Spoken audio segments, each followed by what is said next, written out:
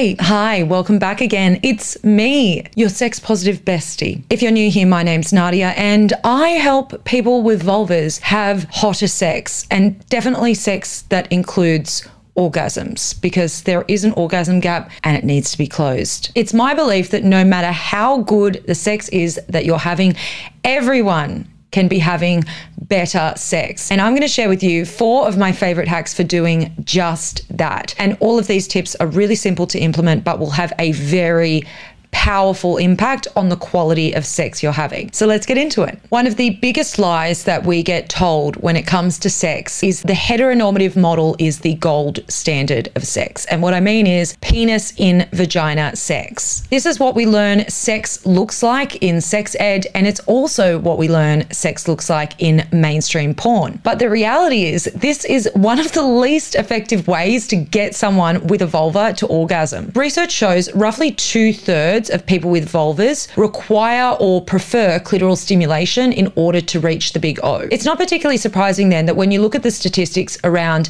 sexuality and orgasm, it's lesbians who are giving women the most orgasms and straight men who are giving women the least orgasms. And obviously that's because when you have a penis, you tend to default to penis in vagina sex. But most lesbians don't have penises, and so we are relying on our fingers and our tongues and on toys in order to get our partners off. And the clitoris definitely plays a starring role in that.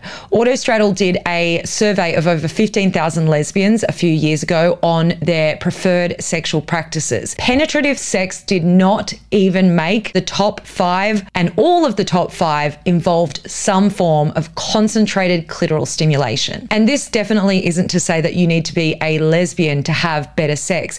In fact, this should bring some relief to people who have sex with people who have penises, because it means that you don't have to have that pressure of having a rock hard penis in order for sex to happen. A lot of people with penises can't maintain erections throughout all of sex, and then that can put a huge amount of pressure on them. But if you know that you can get your partner off with your fingers, tongue, or a toy, then you don't have that same amount of pressure. And if you're a straight woman, you can communicate to your partner that clitoral stimulation is what you would prefer, thereby taking the pressure off them to perform and maintain an erection. Now, in terms of the most effective way to stimulate the clitoris to orgasm, my top 2 faves would definitely be fingers and tongue. Fingering is honestly a lost art among straight couples. And that's also because we've been misled to see fingering as an act of foreplay rather than something that can be the main event. Because you can absolutely get your partner all the way to orgasm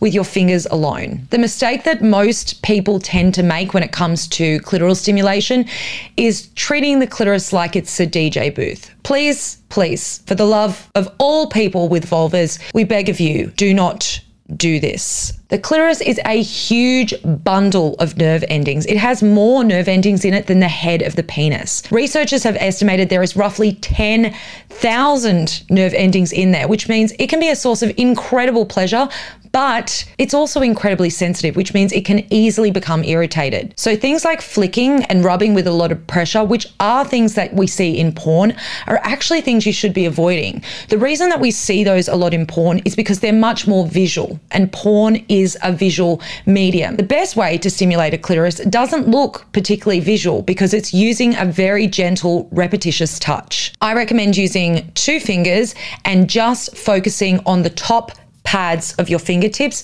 and gently circling around, and literally repeat that motion. The circling motion is going to allow you to hit more of the nerve endings and draw blood into the clitoris, which is really important for orgasm to be able to happen. And then when it comes to oral, I cannot go past the ice cream lick. I've spoken about this in videos before, but if you're new here, the ice cream lick is essentially exactly what it sounds like.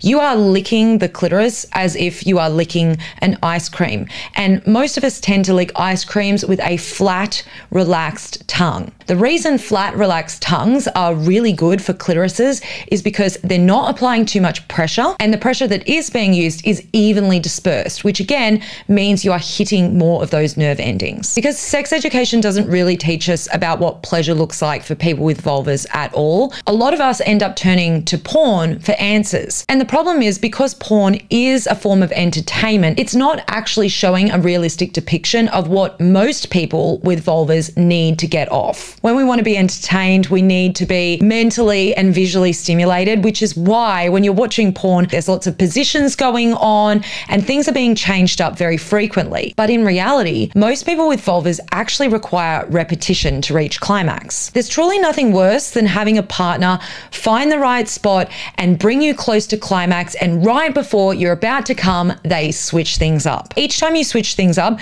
you're essentially going back to square one. You're not just going back a little bit, you're basically going back to the start. The clitoris is incredibly sensitive, so it's not an area where you want to be trying out lots of different things. So whether you're using a toy, your tongue, or your fingers, once you find that particular technique that your partner likes, you want to stick to it. You wouldn't find a great brownie recipe and then one day randomly decide to just throw in some tomato sauce or some fish flakes. And likewise, if your partner is making all of the right sounds, they're grabbing for the bed sheets, they're arching their back, they're really showing signs of pleasure, the last thing that you want to do is change what you're doing. You want to stick to the exact thing that is producing all of those positive signs from your partner that is showing you they are getting closer to orgasm. One of the best ways to effectively target the G-spot is with your fingers, because they allow for a lot more precision. You have a lot more dexterity in your fingers than you do in a penis or even in a dildo or a toy. The best method for hitting the G-spot really precisely and powerfully every time is using the hook. And that involves getting your two fingers and curling them all the way around like a hook, like this. You're essentially making an upside down U shape. You should also be able to quite easily feel the G-spot because it does feel different to the rest of the vagina. It's roughly 1 inch to 1.5 inches inside on the front wall of the vagina, and it tends to feel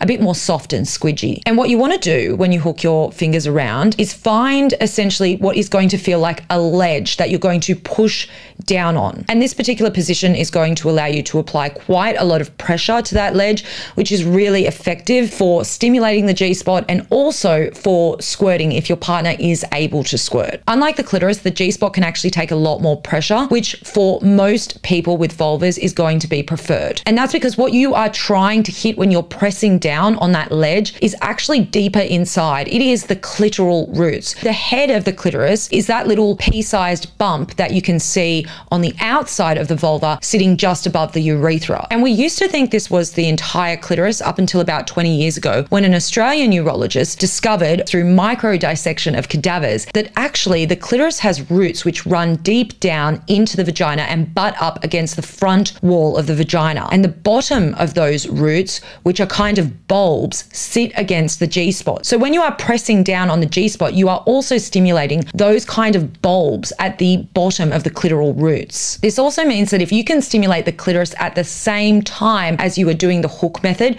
you're going to produce a really powerful orgasm for the person with the vulva, because they're going to be having their clitoris hit from both ends. My favorite way to do this is to have the person with a vulva lay down on their back and open their legs, and then you are going to essentially put your head between their legs and rest your chest on a pillow so you can raise yourself up a little bit, and then put your arm underneath your chest. And that pillow is also going to stop you from getting dead arm, because it is genuinely a thing that happens, speaking from experience. And then you can do the hook from that position while also having your tongue on the clitoris and doing the ice cream lick. I will say though, as tempting as it can be to just bury your whole face in there, make sure that you do keep one nostril free, otherwise you are going to die drowned in the pussy. Which, I mean, now that I think of it, there are worse ways to go. So back in the 60s, there were some researchers that did some really cutting edge studies on sex. They actually got humans in labs and got them to have sex and hooked them up to machines and studied them and surveyed them afterwards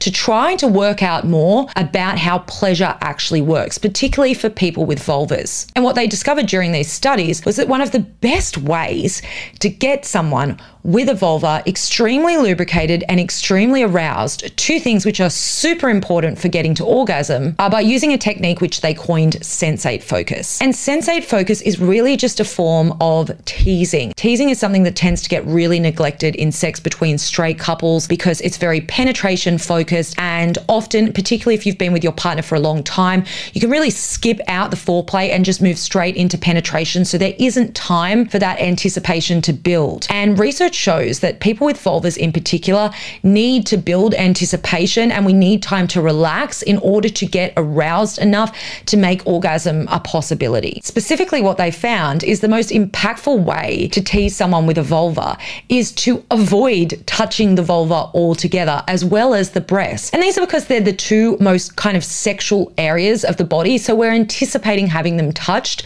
So if you hold off touching them, it's going to create more excitement and even more of a desire to have those areas touched. Simply literally circling around the breast with either your hands, your fingers, you could do it with an ice cube, with a feather, with your tongue. I mean, the possibilities are really endless. That is going to create intense arousal and desire. Hey, it's Editing Nadia here, and I hope you enjoyed that video. But before you go, I want to share some very exciting news, and that is that I am launching a program where I'm going to work with you one-on-one to teach you how to have the best sex of your life. Now, the program is launching soon, and I am only going to be offering limited spaces. So if you're interested, you can hit the link below the video to join the waitlist. And if you join the waitlist, then I will let you know when it goes live. Hope to see some of you there, and I will see you all in the next video. Mwah.